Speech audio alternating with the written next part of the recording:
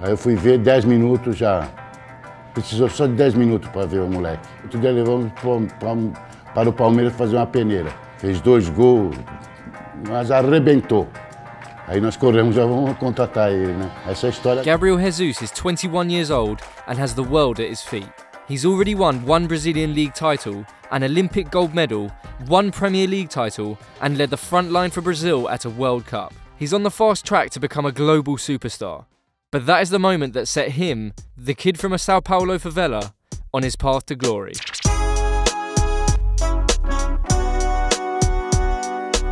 Born in Sao Paulo, Gabriel grew up in the favelas of Jardim Peri in northern Sao Paulo. Like so many Brazilians, football was his life growing up. Foi uma juventude normal. Quando eu digo normal, é de como muitos brasileiros, se não todos, que vêm de uma comunidade que tem um sonho e corre atrás. Uns conseguiram chegar, outros não conseguiram, infelizmente, porque no Brasil nasce um talento a cada um segundo está nascendo. Eu lembro de muitas coisas na minha juventude, não lembro muito bem, lógico, quando eu tinha 4 anos de idade, 5, não lembro muito bem. Mas uma das primeiras coisas é quando eu jogava bola na rua com os meus amigos, ou no campinho, que tinha um campinho perto de casa. In fact, this small pitch was right outside of a military prison, where the only people who played there, other than the kids, were the policemen from the prison. But it was here, for Club Pequeninos, the little ones, that the young Gabriel honed the skills that light up any pitch he graces. After joining Anhanguera, he joined the famed youth setup of Palmeiras in 2013.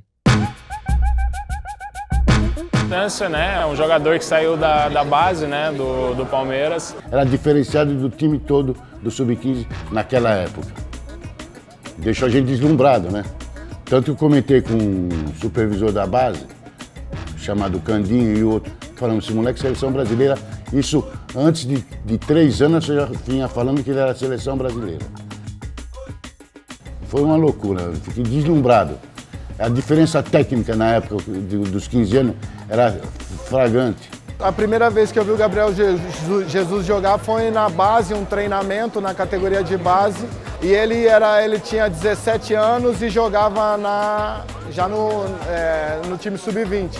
E com muito talento, muita força, velocidade. Jesus scored a staggering 54 goals in just 48 appearances in his first year at the club. He then went on to score 37 goals in 22 games for the Verdão in the Under-17 Campeonato Paulista in 2014.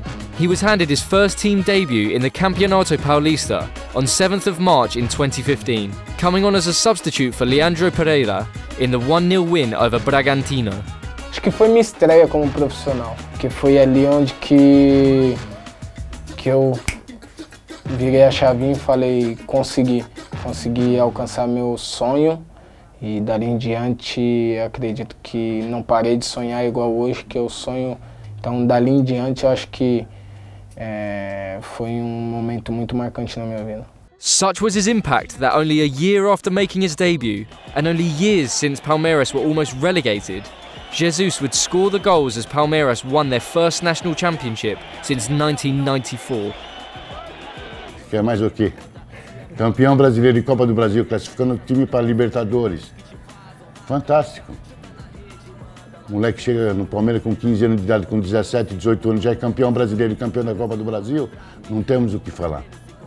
Só temos que elogiar. Hailed as the best young talent to come out of the club's youth setup in years, Jesus was a crowd favourite from the off, with his natural skill, creativity and work ethic. Era cara que sempre tem uma preocupação, né, do outro time, porque é cara que pode decidir a partida, né, então... Foi contra o Cruzeiro no Fábio, no Mineirão, lá no campo do Cruzeiro. Essa jogada me marcou muito. Ele limpou o goleiro, deu corte e fez o gol.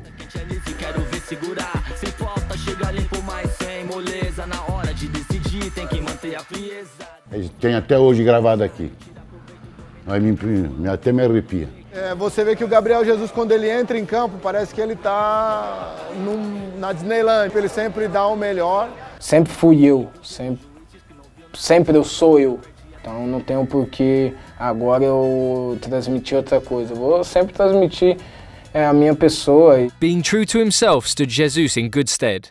Such was his impact that Manchester City fought off a clutch of major European sides to sign him in 2017. But for everything incredible that Jesus does on the pitch, maybe more importantly is what he represents to millions off of it. The kid who left the favela behind, but who's never ever forgotten his roots. Todo mundo conhece a história do Gabriel Jesus, e aqui no Brasil nós temos uma série de favelas, de periferias, que tem a mesma história do Gabriel Jesus, a mesma história de crianças que querem se tornar jogadores de futebol. Então essas crianças vêm da história do Gabriel Jesus, elas se inspiram e mantêm o seu sonho firme e forte para quem sabe um dia chegar aqui e jogar no Palmeiras. Bom, a importância do Gabriel Jesus para a cidade é que foi, acho que, última referência, o último ídolo, né, da torcida, e é referência internacional mesmo agora jogando no City. Futebol como um objetivo principal deles.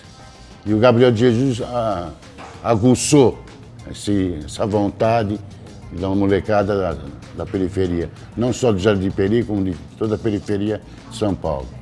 Achei importante essa evolução do Gabriel no Brasil para mostrar que quando você quer fazer as coisas direito, você faz. Espero que essa minha pessoa ajude as crianças a querer buscar os seus objetivos. Então espero sempre dando exemplo, um bom exemplo para as crianças e que ninguém os façam desistir e parar dos seus sonhos.